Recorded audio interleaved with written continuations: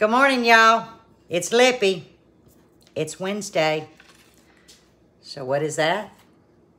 That's where we share one of our fellow friends' recipes dating back in the day.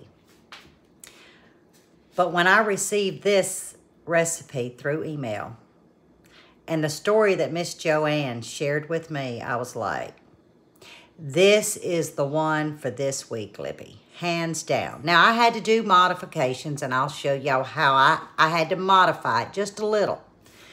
But Miss Joanne said that this was once called a banana breeze. And it was found on the back of a can of Eagle brand condensed milk. It was made into a graham cracker crust. Over the years, many years, she has modified this. But here's the story. Her husband and grandson make this recipe for her, the one she modified, every year because she knew they couldn't mess this one up. So the grandson now makes this for Miss Joanne every year, and the grandfather, he just oversees it. But she gave me a little back history, and I was like, how special is this?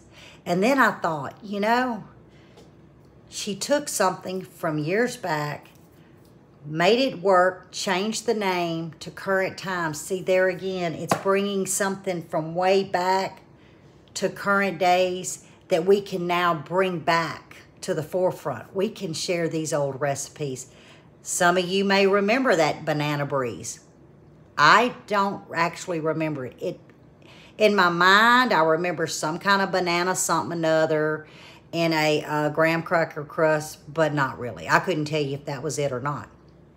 So, the new name is going to be called Miss Joanne's Strawberry Banana No Bake Trifle. Now, if you don't have a trifle dish, you could do this in a 9x13. But the key to this is strawberries. As she said, well, y'all know Lippy is allergic to strawberries. She also said you could do the canned pie filling, like the cherries and the blueberries and all of that. I opted to try to stay true to the recipe, raspberries. So I'm going to turn the camera around. I'm going to show you all the ingredients that I'm putting into my dish today.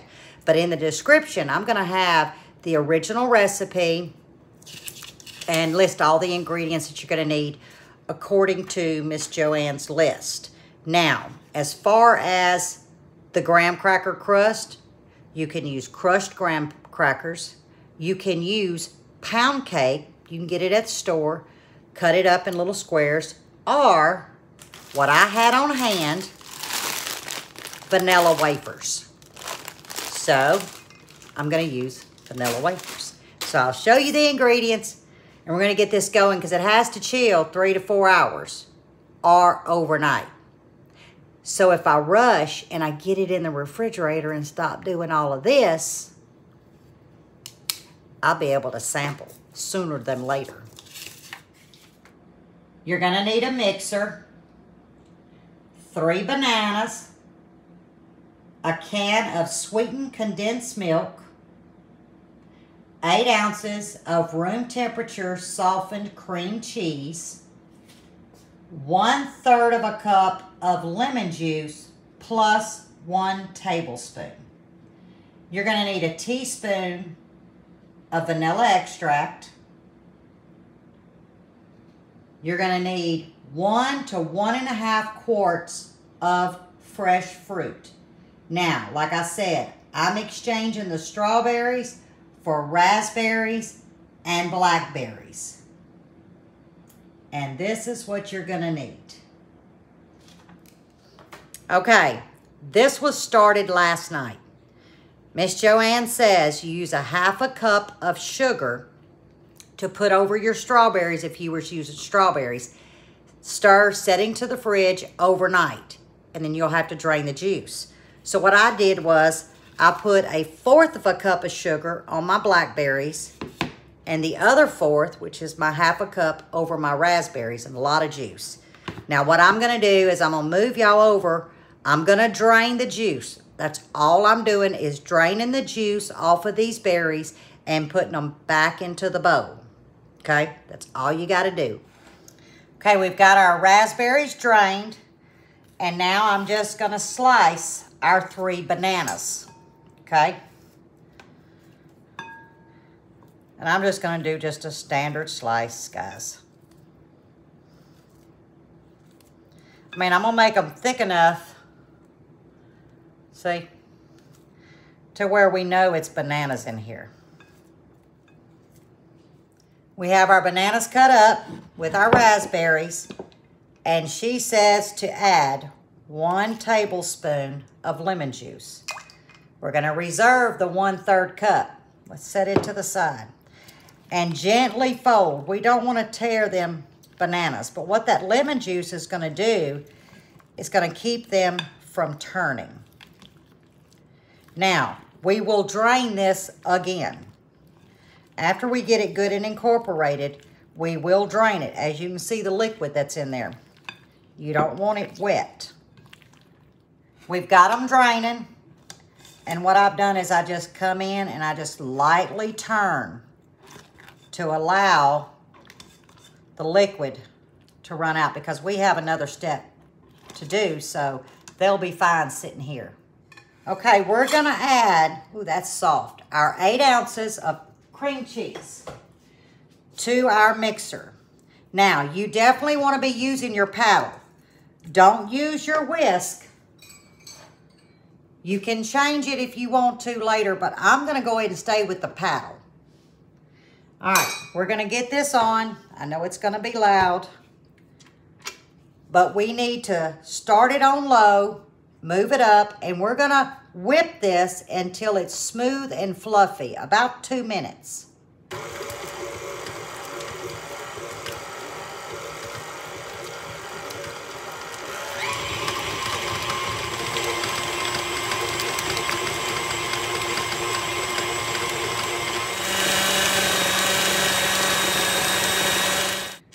Okay, I've got it very smooth.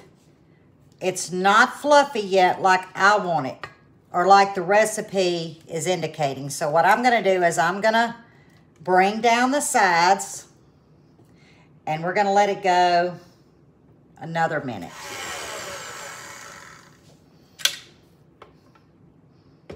Now we're going in with the good stuff, y'all.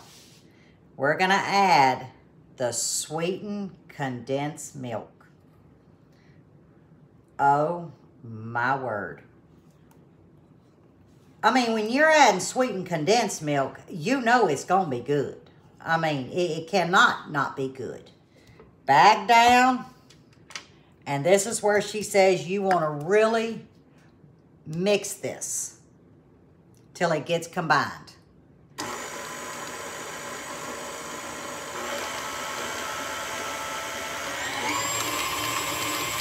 Okay, we're gonna scrape down the sides. One day I'm gonna get me one of them, what you call them things? They got the little scraper hooked to it. Y'all, I've had this mixer since 2005. Yeah, it was the first, well, it was Christmas. It was actually the Christmas that we bought our first of 1, 2, 3 homes, 4 homes. My daughter got one that year too.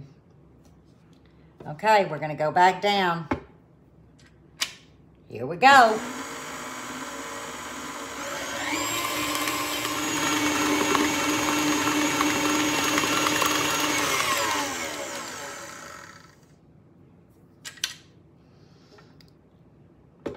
That looks good. Now she says to add the 1/3 cup of lemon juice. But she said use this trick so it doesn't splatter everywhere. So that's what I'm gonna do, and I'm gonna start off slow.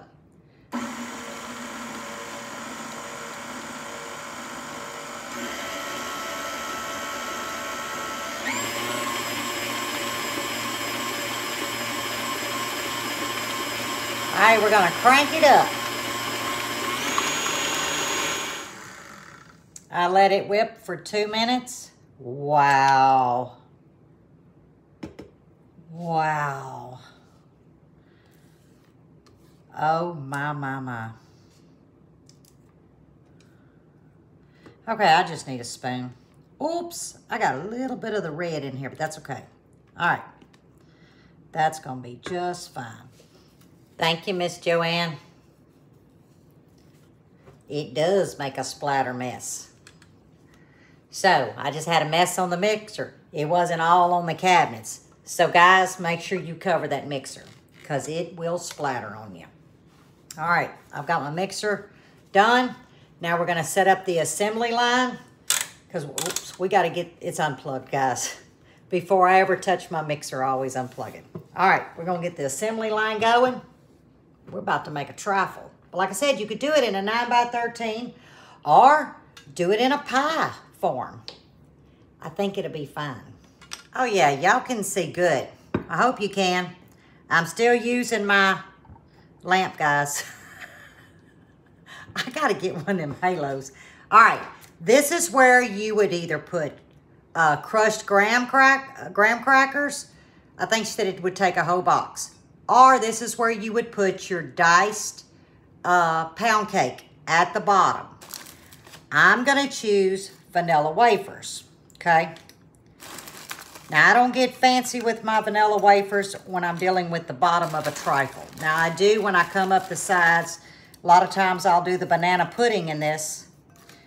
You know, when we have barbecues or something like that, everyone wants banana pudding.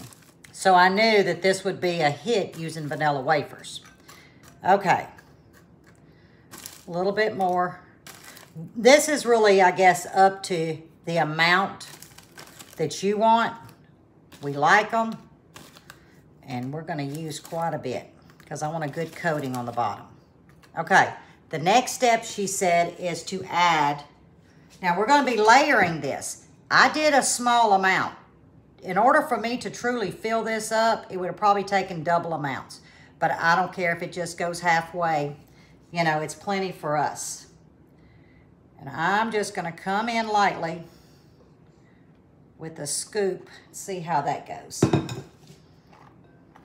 Oh, yeah. Because all you're trying to do is just get a good layer on the bottom. All right. That's going to work out good. And then, this is where you would come in with your strawberries and bananas. I'm not going to mix my raspberries and my blueberries because it's almost the 4th of July. So, you see where I'm going. We're going to have some red, white, and blue. This is going to be beautiful. Now, we're going to do the red. That's the raspberry and bananas. Y'all, if I go skim, I might be able to fill it up. Because you really need a thicker layer than what I'm doing. That's a good amount. Are you following it? I'm going to bring the camera up over it.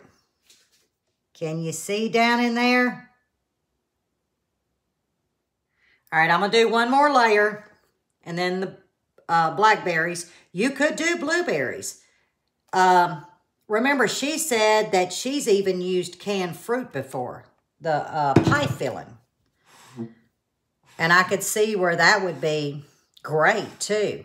So, really, this is a dish you can make for your family's palate. Kind of like I can have strawberries. So, I'm opting for raspberries. Now, these didn't gel as well as the raspberries. So, I'm just going to kind of sprinkle these around so you can see the color in the trifle. There we go. See what I'm doing? And then, there we go. Then we can just put a couple of them through the center. Get back over here. There we go. You can really make it however you want. All right. I'm just going to keep with the layering, which is going to be the wafers, the filling, the fruit, wafers, and so on.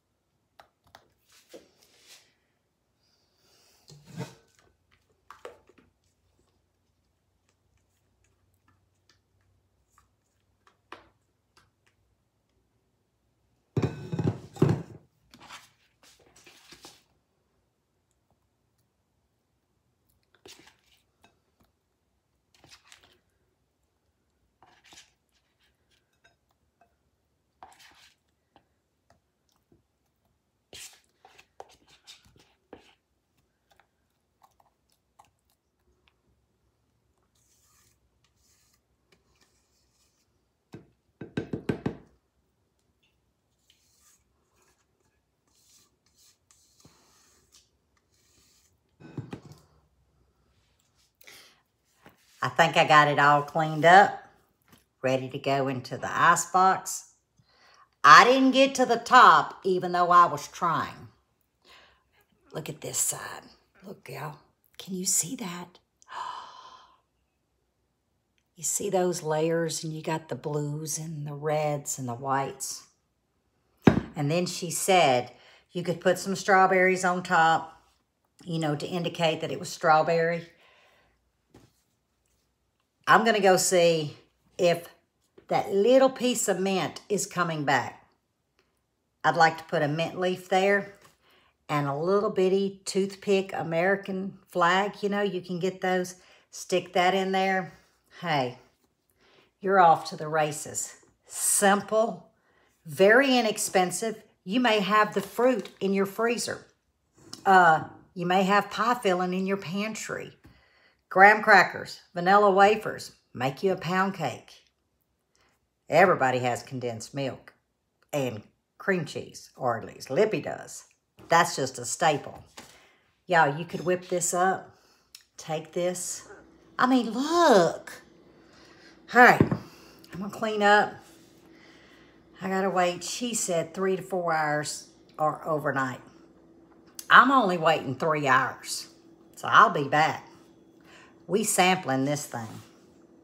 This is absolutely gorgeous.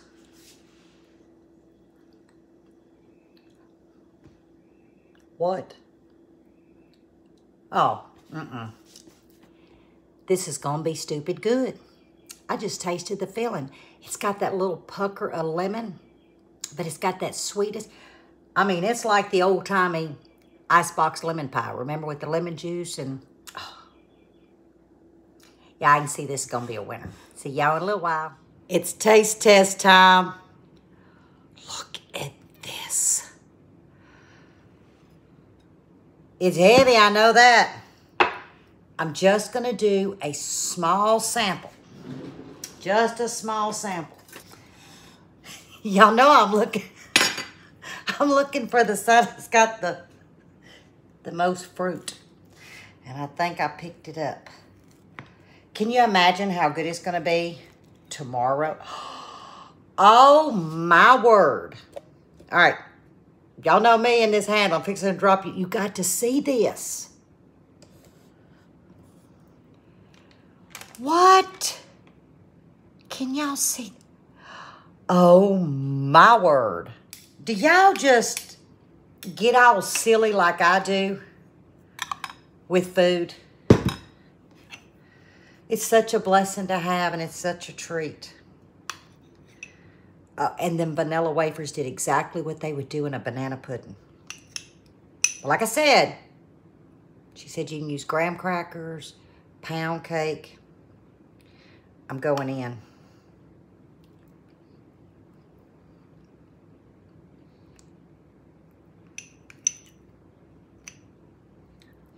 Sweet baby Jesus. I could kiss you right now, Miss Joanne.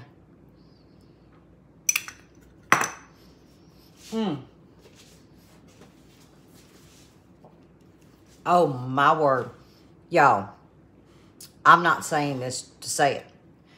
I'm not going to try a recipe looking at the ingredients. I know I'm reaching to get my coffee. If I look at ingredients, I'm like, okay, can I substitute this for this or stay true to the recipe? Sometimes I won't do it. This here, when I read it, not just the story that this is made every year for her birthday, but when I read it and she explained to me, because I wasn't thinking pie filling when I first read it. Guys, this is not just for a holiday. I see so many fruits that could be used. And I'm telling you, the kicker is, it's that little bit of lemon, that condensed milk, that cream cheese. But the old lemon icebox pies that was made with condensed milk, I believe it was lemon juice and Cool Whip, something like that. It has that little hint of texture and flavor. And then that sweetness of that fruit, it's still holding its little bit of tartness, so it's still holding. So that's why that 1/2 cup of sugar. But remember, I split it, you know, into 1/4 cup and 1/4 cup, you know, over raspberries and blackberries. You drained that. That just pulled some of the moisture out. It really didn't change the tartness, but you get a hint of a sweetness. This is just crazy.